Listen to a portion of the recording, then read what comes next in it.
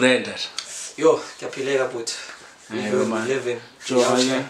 Singena straight thina cha emqolweni. Yeah. The name V.J Nakasa. Igama lokuzalwa nguVivo Joker. That's what my mom's named me.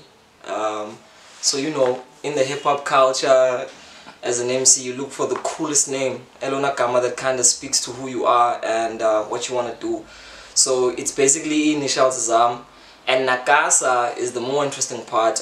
There's a South African writer by the name of V.J Nakasa, whose story really it spoke to me, because he was a guy who, you know, apartheid era, was born as an exile, you know, isolated from his hometown, and the depression of not being able to truly speak directly to his people made him kill himself.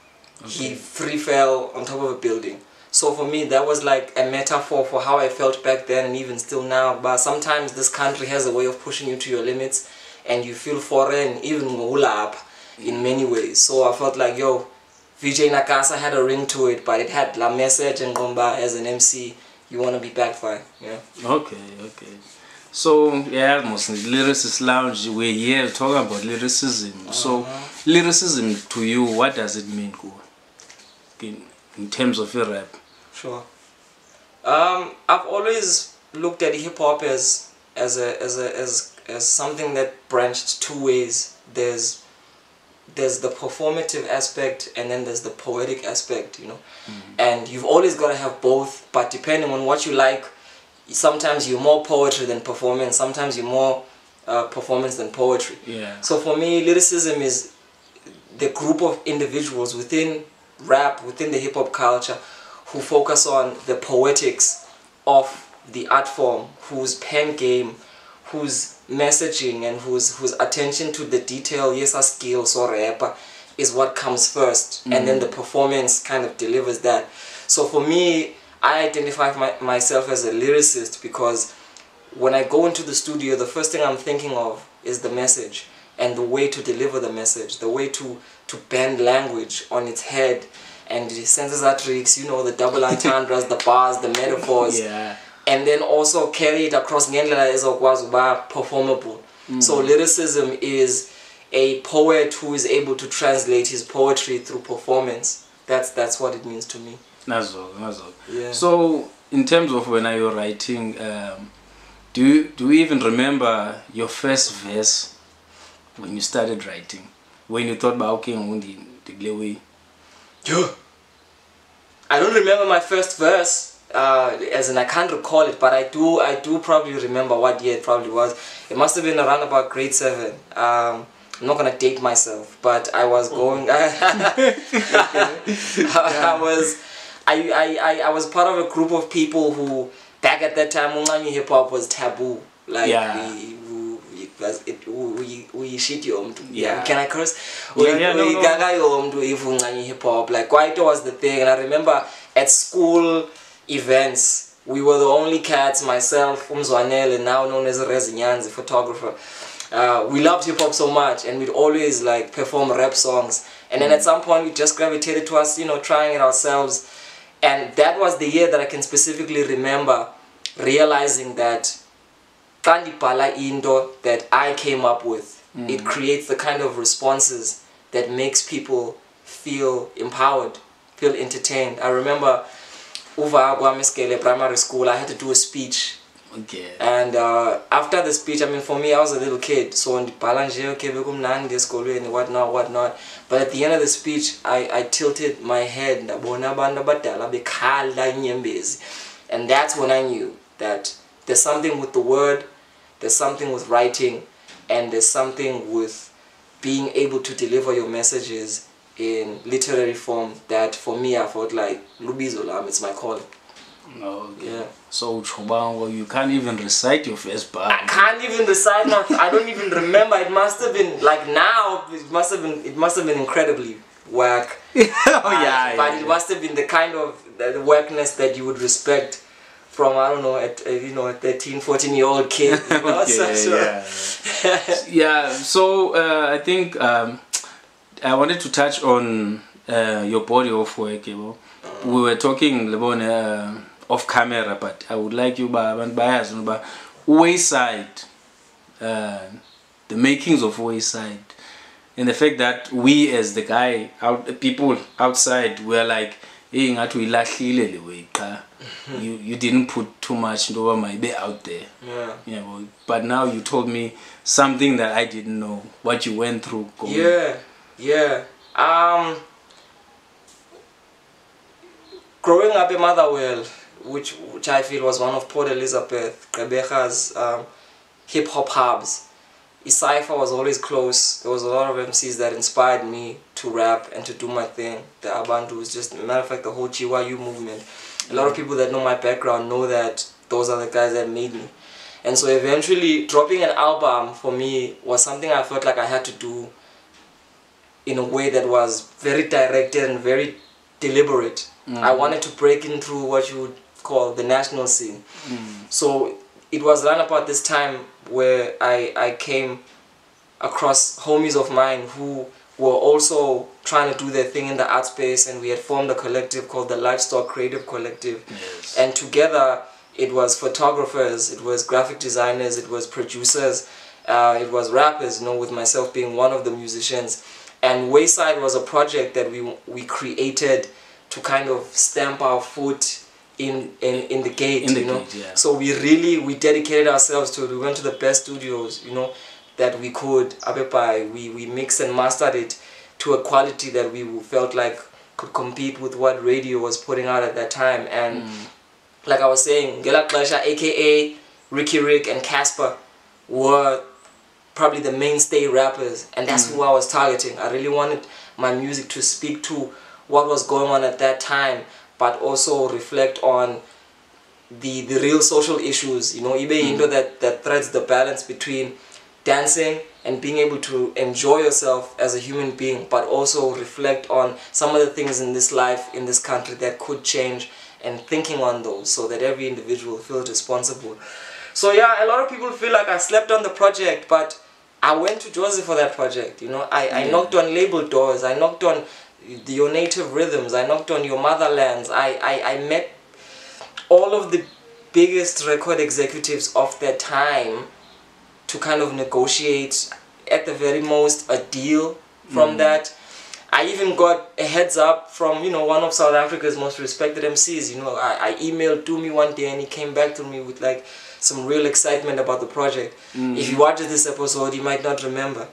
I was fucked up by that moment because I really felt like having recognition from cats you respected in the game solidified and affirmed to me by Excel. The ends are the way and the ends are at a serious level. But after like going through the motions and encountering the politics of the industry, I learned that up in South Africa we have a crisis of gatekeeping, you know. Yeah. And we have a crisis of having a narrow market that doesn't cater to something broad enough that a lot of artists can have a place in the industry. So without really going into the kind of nitty-gritties of that, I worked my ass off and with the team, Kula Project. And after that, I won't lie, for a certain level of ambition. And after that, I decided to do rap solely as a hobby because I wanted to protect how sacred it was to me. You know, rapping to me is like therapy. Yes. It's a night couch and it's a with Freud or whatnot. I have the lyricism. So whenever I'm feeling fucked up, whenever I feel like the world, the socio-economic climate, the psychological tension of my life is coming to its peak, ndibalekela kwi-rap, ndiphuluka, ndikama all of my emotions into raw, unadulterated like lyrics, you know. So that's where I've been from that moment till now, where I'm a rapper by default because I love the art form, but to consciously try and become some kind of industry phenomenon is something that I abandoned, you know, because EA figure stresses that you don't always want to feel like you're chasing something beyond you. Sometimes you just want to feel like you have your art and it always allows you to breathe. And whether if is up to the forces of destiny and time, you know. So I've adopted that attitude when it comes to my art. I occasionally go in studios, I make music, and I put it out there. But as for who consumes it, and for what comes of the videos, what comes of the music, only time will tell. Okay, yeah. I understand now.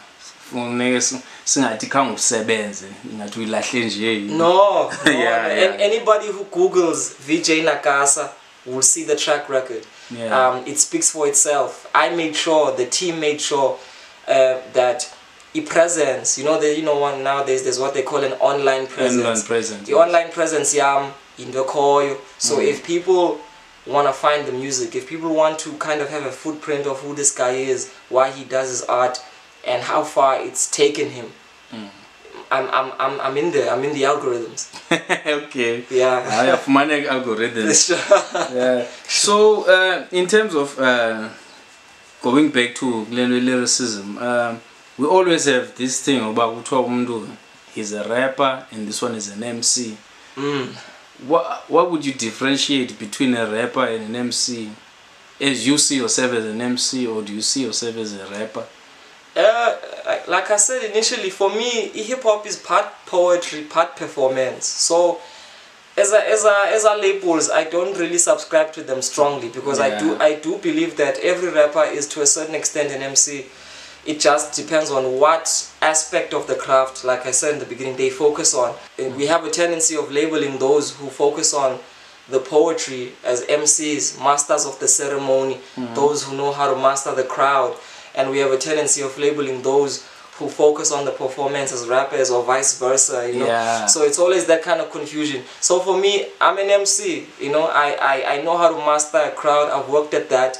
I've worked at bringing a presence in a public space, and working on how I can translate umculo wami and any message in a way that the audience can feel moved by it and still dance.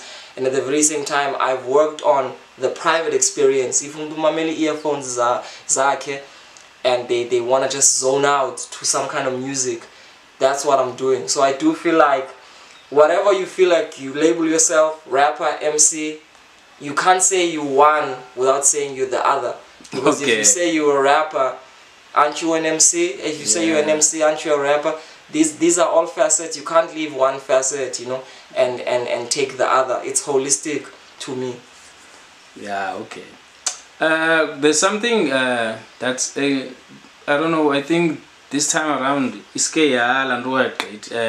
there's always been a debate about it, but these days because of this trap and trap versus boom bap.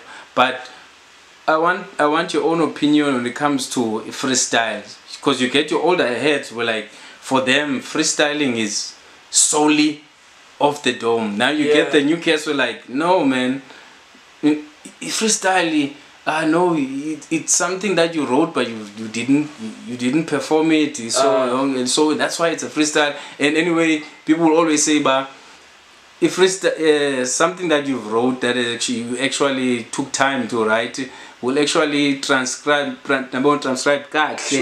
on tape or on video, instead of something that's top of the dome. So we have this land by freestyle, like on your land by what is a freestyle guy? If I was to go in front of a new audience, there's always rhymes that I know that people haven't heard. Yes. So for me, a freestyle is that by definition. You spit something that you know the audience is going to engage with for the first time. It's free in that sense. It's not part of your catalog. Yes. It's not part of the things that people can go and consume on like a regular basis. Yes. It's a freestyle because it's an exclusive experience. Whether on that spot, uvumbulula indo that was a script, or you go top of the dome. Can anybody tell the difference if you didn't tell them? That's one question. Yes. That you're going on top of the dome. And also, does it matter? Does it matter if an MC is writing or not, if at the end of the day they're nice? So I feel like we're asking the wrong question of a freestyle.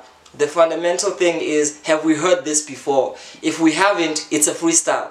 Whether they wrote it or they didn't, it doesn't matter. But if they gave us some style for free, something exclusive that only we got in that moment, and we can treasure, sing up in the CV in a disc or on a streaming site, then that's a freestyle. And even if you go back to the actual formal definition of freestyle, the elders started out saying a freestyle is a free written script without any concept in mind. Yes. So rap about yourself as an MC, being boisterous, being I'm the shit. It's you know, it's what they call fantasy empowerment, you know, empowerment fantasy, that you build awareness in the confidence yako by talking about yourself in these outrageous ways to show people you're a myth, you're magic, you're a legend.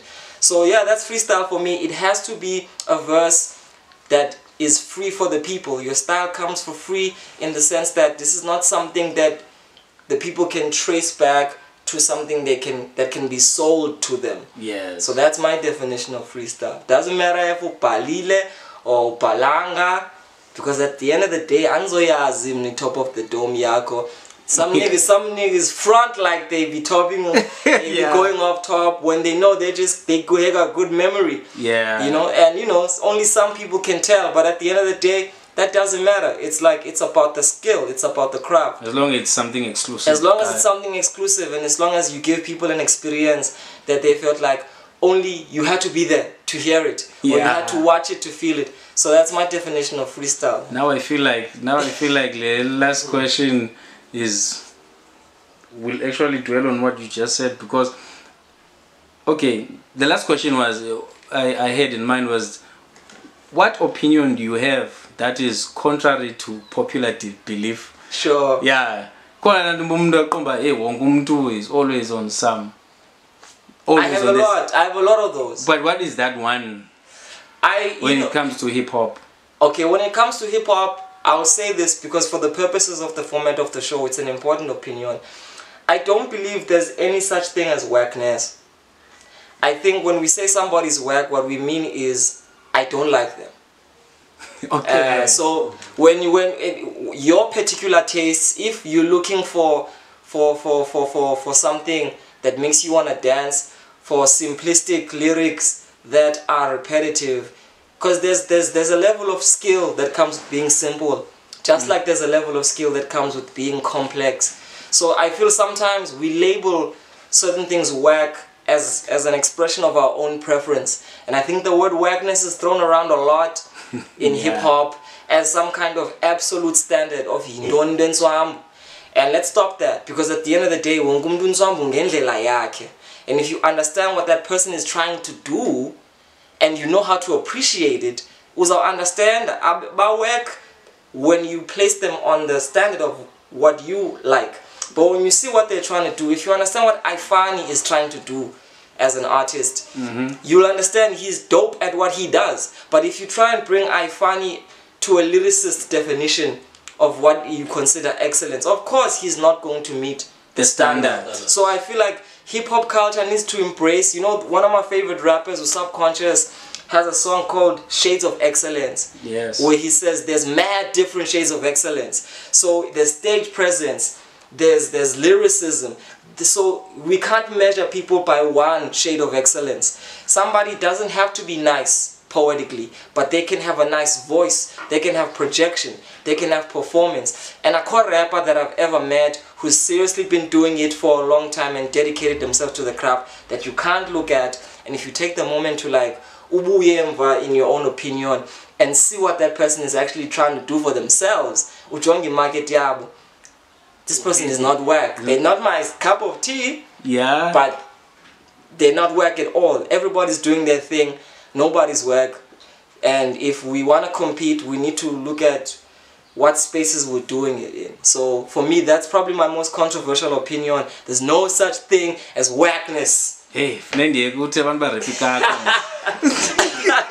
so abantu bakufumanephi V.J Nakasa and your tracks and all your...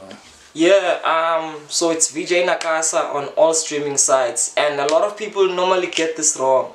The V, it's V.J. The VJ isn't one word, because again it's my initials, so it's V.J space Nakasa, And if you click that online, you'll find me on Twitter. On Twitter, it's at V.J Nakasa, one word. On Instagram, it's V.J Nakasa. On Facebook, Gqeberha. So yes, my people, that's me. That's what I'm doing. I'll be out there. Emcee. Oh, Lyricist Lounge. Okay. Oh, that's what we're working with? Alright. It's me. I'm the shit manure manure.